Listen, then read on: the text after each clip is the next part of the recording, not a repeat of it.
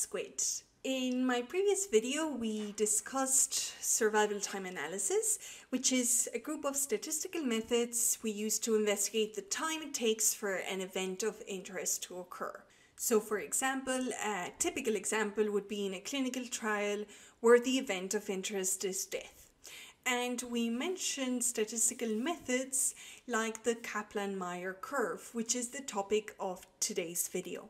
So in this video, we will discuss the main concepts behind the Kaplan-Meier curve. I will give you some simple guidelines on how to interpret the Kaplan-Meier curve and some things to watch out for when you're actually looking at a Kaplan-Meier curve.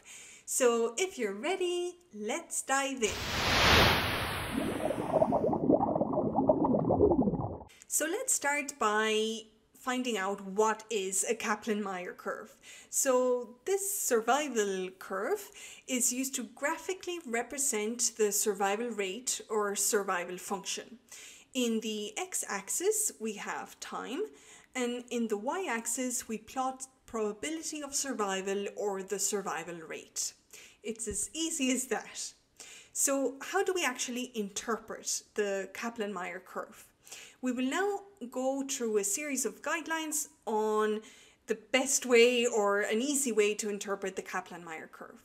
So, of course, step one is to check the axes. So to interpret the Kaplan-Meier curve, we first need to look at the axis. The horizontal axis represents time, usually measured in months and years. And the vertical axis, the y-axis, represents the estimated probability of an event. So the first step is to identify what is the event of interest and the units of measurement along the axis. For example, we could be looking at time to relapse in months, and the survival probability would be the probability of relapsing. Next, we have to check the shape of the curve. So at a first glance, the shape of a Kaplan-Meier curve can already give you a lot of information. A steeper slope indicates a higher event rate. If the event is death, then this means worse survival. A flatter slope indicates a lower event rate. In other words, a better survival.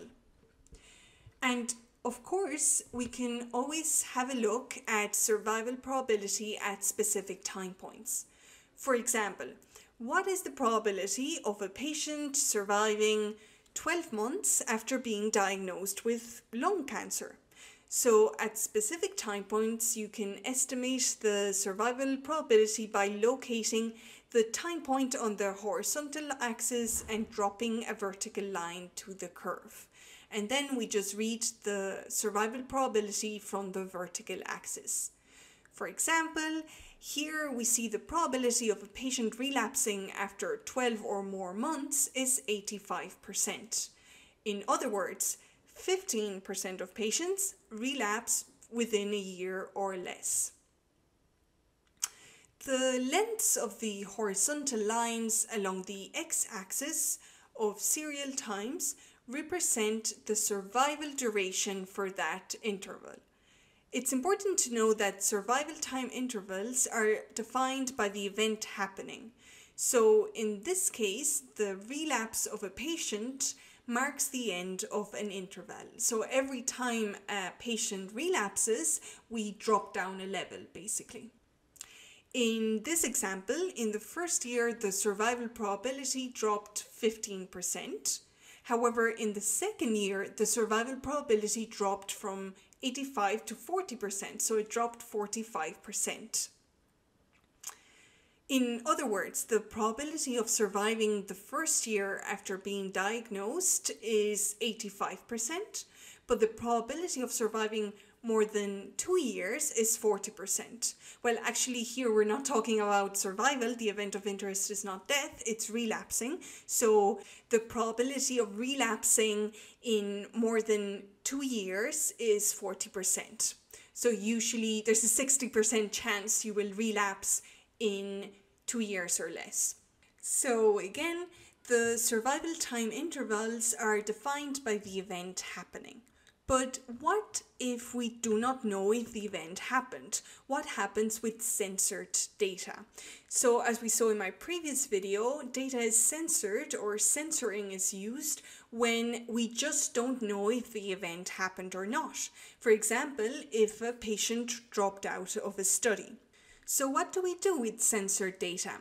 Well, the answer is that we just represent it as tick marks. So there will be tick marks along our Kaplan-Meier curve, and they just represent data that was, or patients that were censored. So since we don't know if the event occurred or not, we cannot terminate that interval. So the interval will not be terminated. We will not drop down a level. We will just add a tick mark that just indicates that an event or a patient was censored.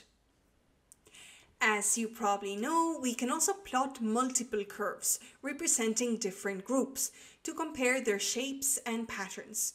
If the curves are parallel, it suggests that the groups have similar survival rates. If the curves diverge or cross, it indicates differences in survival between the groups. Another interesting metric is median survival. Median survival is the time, expressed in months or years, when half of the patients are expected to be alive. It means that the chance of surviving beyond that time is 50%. And it can be a very useful summary measure as it gives you an approximate indication of survival. Median survival can be read from the Kaplan-Meier curve at the 50% survival mark on the y-axis. So if you draw a vertical line, you can compare the median survival between two treatments.